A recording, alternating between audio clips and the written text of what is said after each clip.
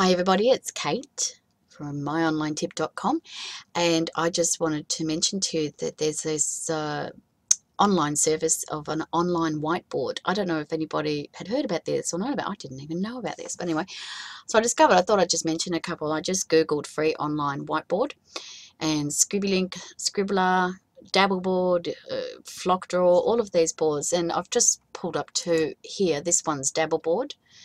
Dabbleboard is, as you can see, it's pretty easy. You just drag it in. You can make it bigger, smaller. If it's highlighted, you can change the color. So we can make it pink if it's highlighted.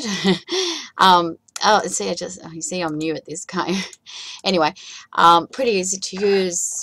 Just right there and type something, and then you're done. And you can move that around, or you can, if you click on it, it actually duplicates it. It's easy to delete. You just delete it like that.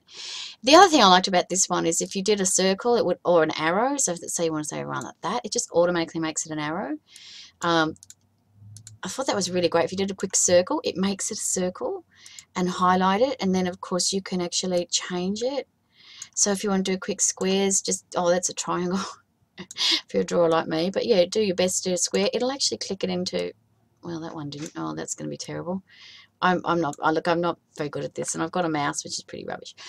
Very easy to share it. They have all these extra things too. So the Scribbly link up here is same sort of thing. This one's a little bit more sort of, I guess, orthodox. Oh goodness, see, oh, yeah, as I said, I don't. Oh, that's the board. I see. So I'll get the board back to yellow. There we go. I'll make the markers blue. You can make them thick just by doing that. It makes them thicker. You can import pictures and all sorts of things like that.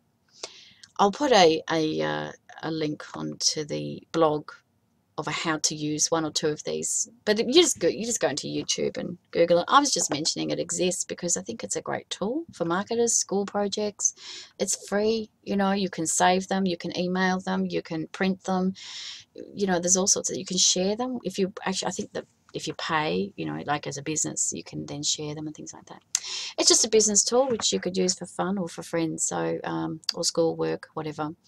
Anyway, so that was Kate from myonlinetip.com, and I'll do something else different soon. Bye.